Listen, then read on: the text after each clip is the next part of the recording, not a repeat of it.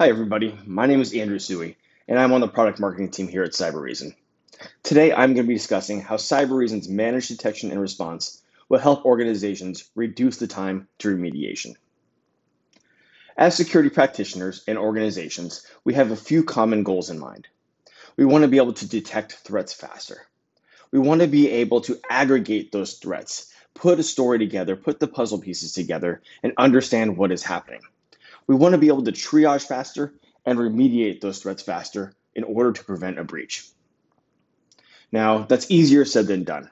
How do you get there when organizations of all shapes and sizes have a few common hurdles that they need to cover? First, organizations are faced with hiring, training, and maintaining a security team. That is difficult to do, especially when there's a skills gap shortage out there and organizations need to secure your networks around the clock.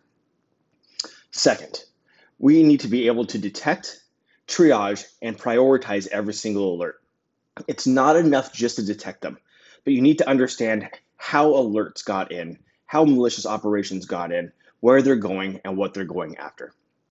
Fortunately, Cybereason MDR does just that. Cybereason MDR proactively hunts, detects, triages, and remediates threats across an organization's entire network.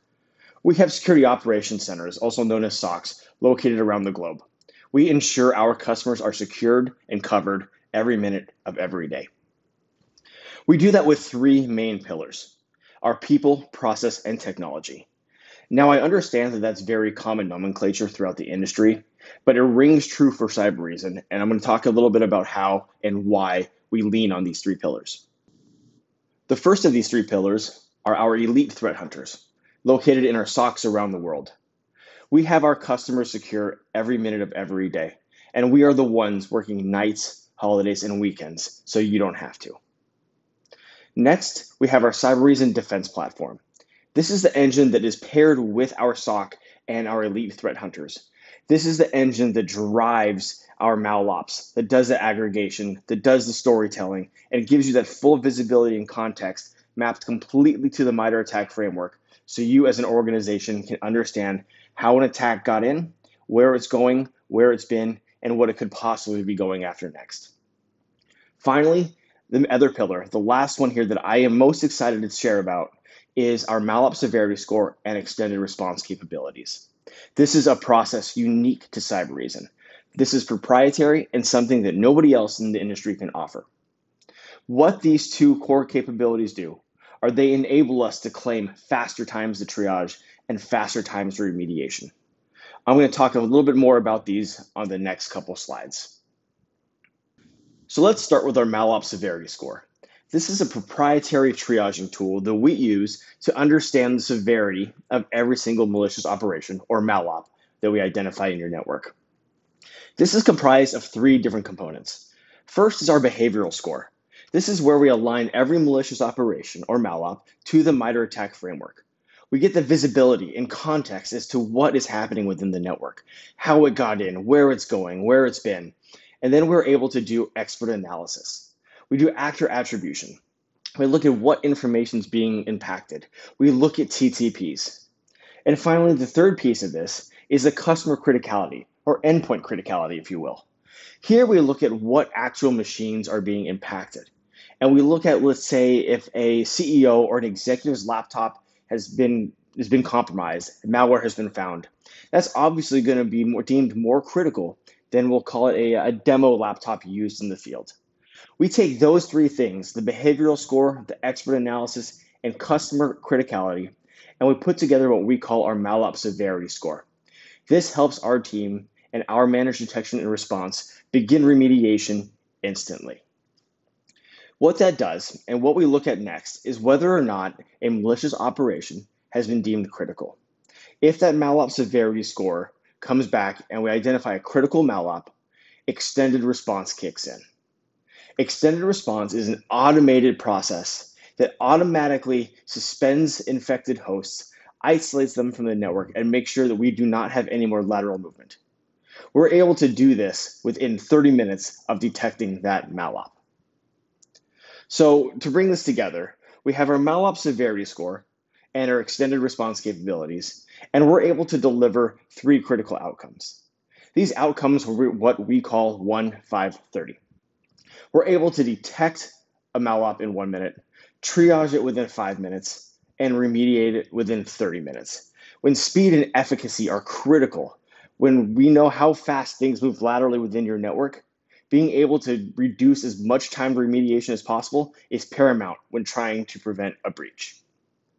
So what does that look like? That sounds great, but let me show you an example of that in real life. Here on the screen, you see a very common piece of malware that we've seen and known as Emotet. At the top of the dial, you see at 0.00, the malop was executed within the environment. At 1 minute, the product detected the malop, and at 2 minutes and 5 seconds, our global SOC was looking at it. That's where the expert analysis piece of the triage is coming in. At 2 minutes and 23 seconds, our malop severity score is already assigned. We've detected it, we've looked at the behavior, we've got the context, we've got the visibility. Our experts have done actor attribution, and we understand what is being impacted. Now deemed critical, at 2 minutes and 37 seconds, just 14 seconds later, our extended response actions took place.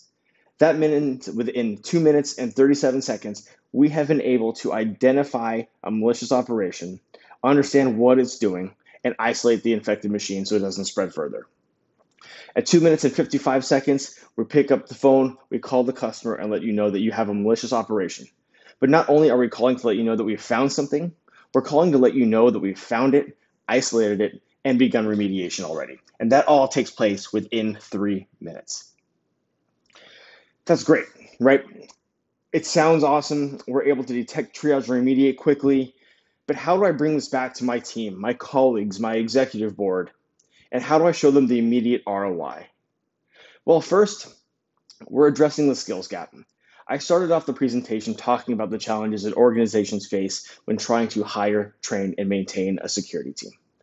Our security operations team, our managed detection and response, our threat hunters, we're able to help augment your existing security teams, working with you and for you to stop the threats. We work with you 24/7 by 365.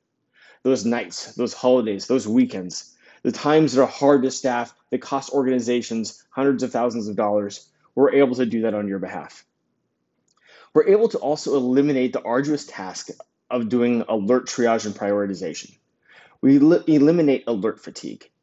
We want to be able to contextualize and put all the puzzle pieces together of what the alerts mean, what they're doing, and give you that malicious operation, that malop, give you that visibility at your fingertips. That means that you're able to streamline your operations, have time back in the day to focus on other priorities, and make sure that your team is having the most impact possible on your day-to-day schedules.